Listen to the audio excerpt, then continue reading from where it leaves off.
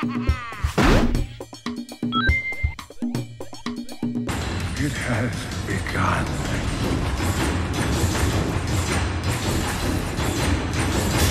You were forced to play Diablo, basically. Yes, horrible. Yeah, yeah. Basically 36 hours non-stop or something like that, so we could have the written review on Game Reactor. Now it's been a week, and how is it? Is it still holding up, or? I am still madly in love with Diablo. I think I put in something like, I didn't check, but I think I put in something like 50 to 60 hours so far. It's addictive, is what it is. I can't stop playing it. That's what Blizzard does. Yeah, it takes that old school Diablo playstyle and sort of streamlines it in a lot of really cool ways and makes it even more action-packed, intensive, and fun and fast. And I just can't stop clicking. And that whole streamlining thing, I've heard a lot of complaints about, it being too simple and no reasons to Yeah, a lot of the old school fans have complained that you don't assign your strength and dexterity and vitality stats yourself, and that it doesn't have the traditional skill tree with branches, and you have to play skill points, and then they're stuck like that forever. Instead, stats are attributed or assigned automatically, and you can switch out your skills whenever you want, pretty much, as you unlock them. What that means, I feel, first of all, you can't really make any mistakes with your build. In the old Diablo games, basically you had a bunch of options that were either sucks or doesn't suck, but they weren't labels as such, so you had to go online, look on the interweb, and see whatever somebody else had found out before, and then just use that, and that's boring. Instead, you can experiment freely and quickly, and find out, oh, this is really, really cool, or then you use that, or oh man, this sucks, it doesn't fit my playstyle at all. You just switch it up and go with something else. And I really like that. Also, Diablo has always been an action game, but I feel like it's even more action, fast-paced now because your primary attacks build up that resource that you use for all your secondary cool stuff. So whenever you're hitting somebody with your sword, you build up rage or spirit or whatever that you can then use to, throw out really, really cool, awesome attacks. So you don't have that you don't have to manage your mana or whatever that same way, or eat mana potions all the time. And I really like that.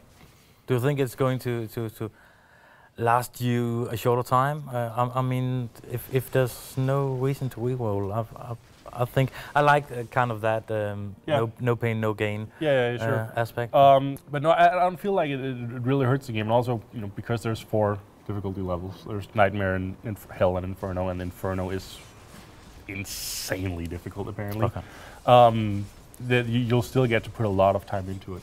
And there's no the old games had a risk-reward trade-off that wasn't very good because you could very possibly end up in a situation where you created a character that sucked and you had wasted 10s or 20s of hours making it, and you don't have that risk anymore. Leah must be back in Tristram crying over the old man's corpse. She'll soon have another one to cry over. Yours. Meet the Butcher. But it's still rainbows and unicorns, right? No, there is a rainbow. There's a rainbow halfway through Act 1, I think. And then there's obviously the secret level, which is all rainbows and pink unicorns and happy clouds. But other than that, it's really grim and really, really dark.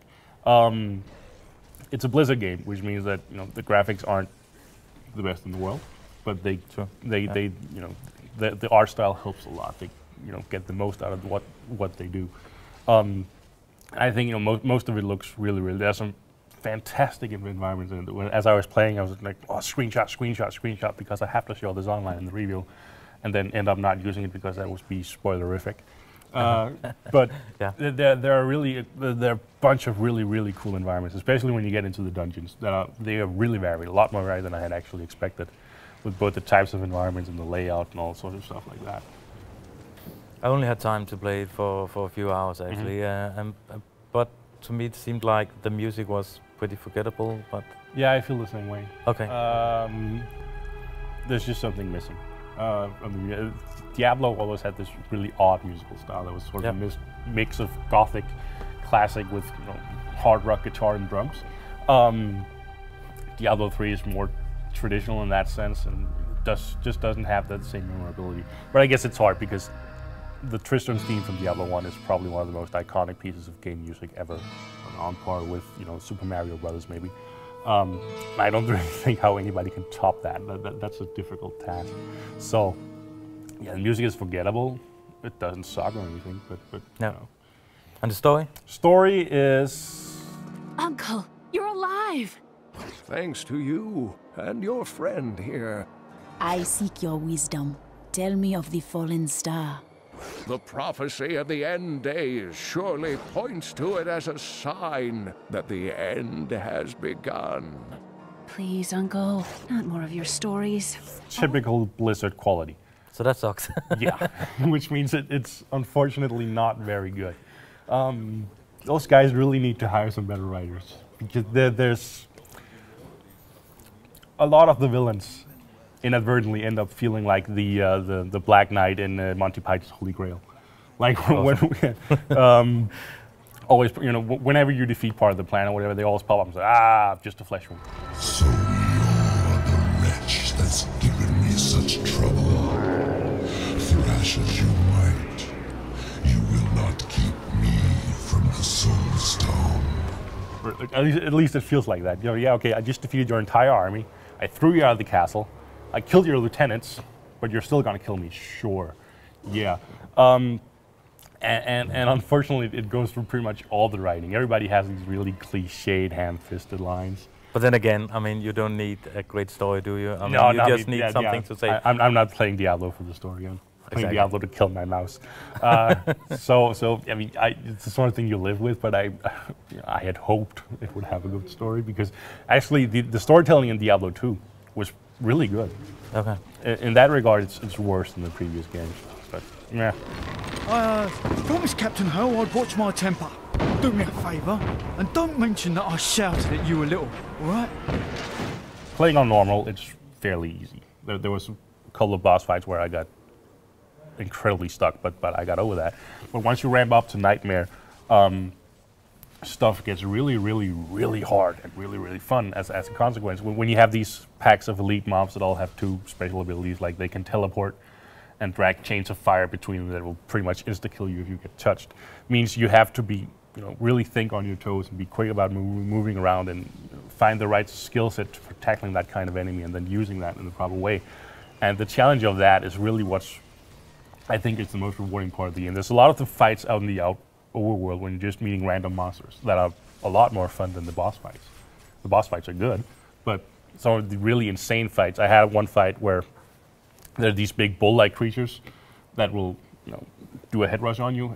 Normally, they're pretty tough. But here we ran into a special elite mob that had like 5 minions of them, and they all had the ability to teleport, which is bad, and the ability to create 5 clones of themselves, which is really bad, because suddenly we're fighting not just 5 monsters, but 30, all of which can pretty much one-shot us if we're not, you know, acting properly. So, and we were running around like crying girls. we died so many times on those. Is that sort of challenge that, oh, you know, that really, you know, keeps you going, keeps you So playing. it's hyper action. It's hyper action, and it's, you know, and once you finally get that bastard down, oh my God, it's so rewarding.